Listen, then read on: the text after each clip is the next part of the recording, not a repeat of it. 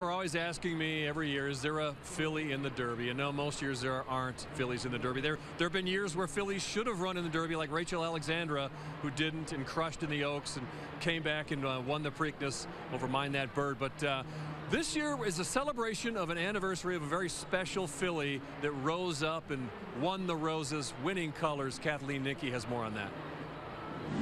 And here's this plaque talking about his girl winning colors. Yeah, his girl winning colors. Winning colors is stamped on trainer D. Wayne Lucas's heart, as well as his barn. Kind of became a running joke that he would never win the Kentucky Derby because all the time he would run 3, 4 horses in the race, none of them would ever end up winning.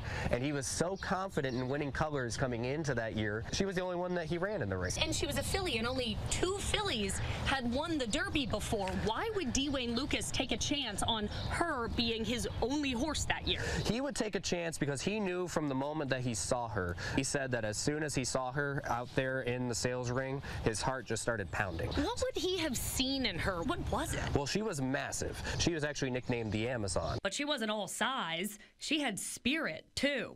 When she was here for the Derby leading up to the race itself, while they were getting saddled in the paddock, she was actually kind of lunging at all the male horses, trying to bite at them, trying to intimidate them a little bit. So that way they wouldn't want to pass her when they saw her out there on the racetrack. They were too afraid of her at that point. So winning colors, Kentucky born and bred? She's a Kentucky lady? Kentucky born and bred, just like most Derby winners. Speaking of that Derby win, 49er came up to her right as they're getting to the finish line. And down the stretch they come! Winning colors in front! Here comes 49er on the outside! Gary Stevens just gives her a little bit more of a chirp, lets her out a little bit more. She just digs in. She wins the race by a head. So he knew that he had it in the bag the whole time, and poor Pat Day, he found out a little bit too late that he wasn't going to get by winning colors.